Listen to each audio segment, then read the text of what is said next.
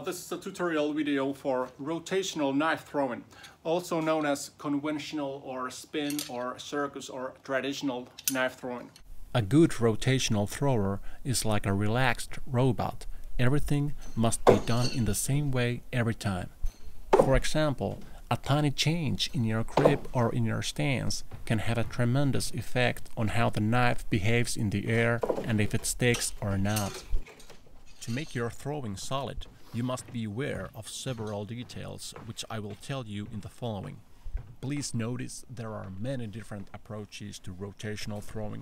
For example, some people use big Bowie style knives with a smaller throwing motion. My style is quite the opposite. So what's the correct method for doing this? It's something that you have developed for yourself based on what works best for you. So these kinds of tutorial videos are only to give you some ideas that you can try in your own training. The stance. Not too narrow, not too wide.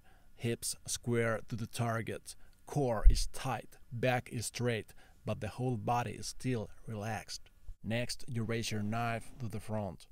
Pay attention in which angle the knife is in your hand. You gotta keep that same angle during the wind-up. From here begins the follow-through. You should imagine that you are going to stab a tiny dot in the center of the bullseye with the tip of the knife. Of course, this is just a mental image, but it helps with accuracy and keeping the whole throwing motion same every time.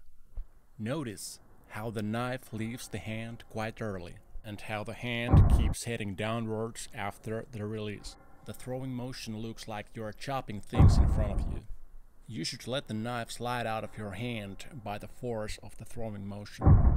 There is no need to open your grip or make any sudden flicks with the wrist. The mental image of stabbing the dot makes your wrist activity steady. It's very important to keep your core and your hips tight. Don't curve your spine and don't break at the hips to get more power. This is what I mean by breaking at the hips. My back is straight, but my bum has moved backwards, and this creates a kind of a twitch what you don't want.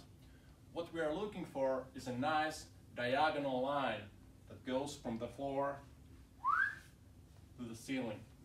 Now these are small things, but when the distance increases, the more important these things become. To maintain a good balance and to avoid any extra fluctuations, I recommend that you don't lift your rear foot in the air. The supporting foot, which stays completely on the ground, and the tight center section control that your follow-through doesn't go too far. Here you can actually see one mistake. I failed to keep a tiny arch in my elbow. This will cause problems in the long run. So how should a rotating knife behave in the air on each distance? So from 3 meters you grab the handle and the knife does a full spin in the air. 4 meters and you grab the blade and the knife does 1.5 spin. And on 5 meters you grab the handle again and the knife does 2 rotations. 6 meters, blade grip, 2.5 spins. This is the most effective way to throw in a competition, but of course, you can throw as many rotations as you like, from whatever distance. But then we are talking about instinctive knife throwing, which requires at least some understanding from half spin and no spin techniques.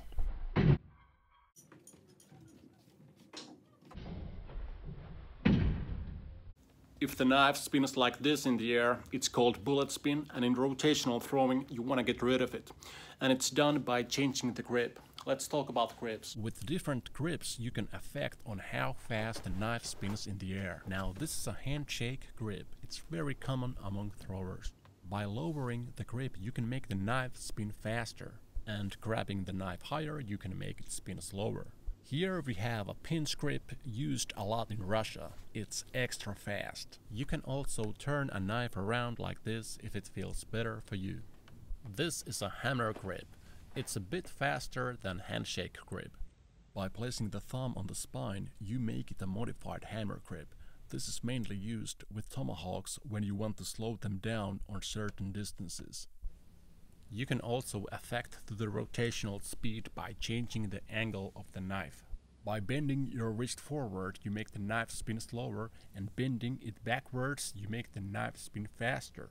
If the knife hits the target like this, you can adjust the angles or play with the grips, or you can step forward one length of a knife. And if the blade points upwards, you can step back as many centimeters as your knife is long. And if you get a reverse stick like this, you can grab the knife from the blade if you throw from the handle. The principles of knife throwing apply to tomahawk throwing as well. There are a couple of things though that you should take into account. Because tomahawks are usually longer than knives, their behavior on each distance is a little different. For example, here on 5 meters the tomahawk does a 1.5 spin when the knife does a 2 spin.